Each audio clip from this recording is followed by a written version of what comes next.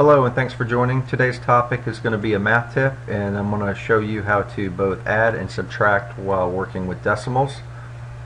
One quick thing I want to point out here is all of these tutorials will eventually be posted up on my website, which is www.10minutetrain.com, and I'm going to walk through in this example of a demo of how to add decimals and subtract decimals. So what I've done here is I've outlined a couple quick steps that you can refer back to. So step number one when adding decimals, or subtracting decimals for that matter, is line up the decimal points in your problem, and I'll show that in the demo that I'm going to do here. And then you just add the normal way from right to left, column by column, and then you add the decimal point in the same column in those numbers you were adding, or in the case of subtraction you carry it down and add it in the same column where you were subtracting.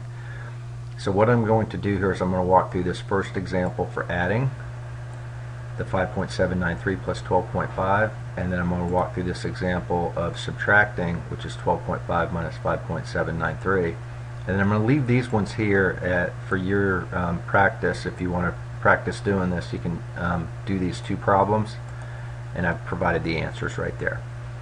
So I'm going to jump right in here, and we're going to do the first addition problem. So what I'm going to do here is I'm going to add 5.793 to 12.5. So I'm going to do plus, and then now I need to line up the decimal place. So I'm going to put it in this add a column here, 12.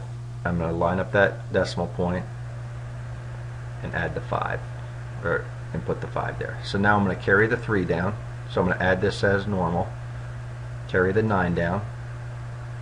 Now I'm going to do 7 plus 5, which is 12, and I'm going to carry the 1 over here, and I'm going to do 5 plus 2 is 7, plus the 1 is 8, and then carry the 1 down. So now I just carry my decimal place down. Let me finish that, and now my answer should be 18.293.